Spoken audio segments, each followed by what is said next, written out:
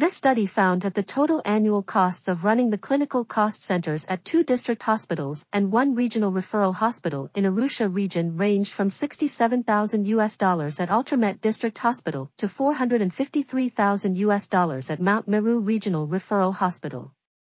The total costs of surgeries ranged from $9,000 to $13,000, accounting for 12% to 22% of the total costs of running the hospitals. Salary costs made up the majority of these costs, with the exception of Mount Meru Regional Referral Hospital where capital costs were higher.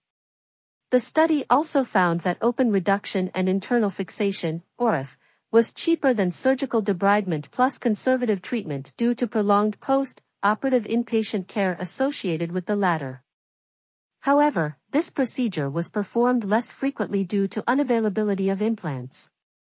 The study concluded that lower unit costs and shares of capital costs at the regional hospital reflect an advantage of economies of scale and scope, while greater efficiencies make a case for concentration and scale-up of SURG.